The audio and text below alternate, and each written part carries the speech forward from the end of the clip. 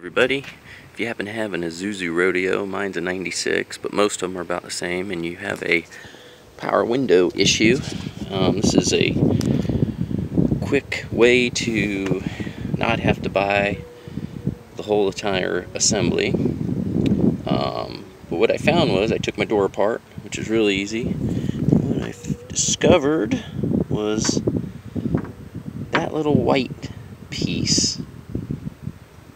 What that is, if I can, okay, there we go. That little white piece right there.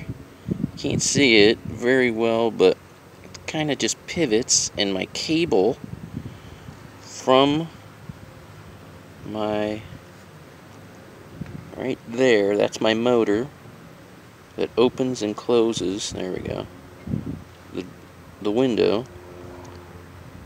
So there's the cable that comes out, so there's a lot of tension on that, and then obviously right there, if you could see the cable that goes down to the bottom of the window, that's what pulls it up and lets it down. And it should be a smooth ride. Mine was getting really bumpy, so I had to take a look. But what happens is on the other side of that white clip, it's snapped off, so it's kind of just rubbing up against my window. But what I did was, instead of buying a whole new thing, taking the whole window out, I just got a little, you can see that little tiny clip right there. It's basically like a clip for plastic. I just found it, and I squished it with a vise, and I jammed it in there, and it clipped into place. And hopefully I can show you what it does now without squishing myself. But now it's a pretty smooth ride. Let's see here.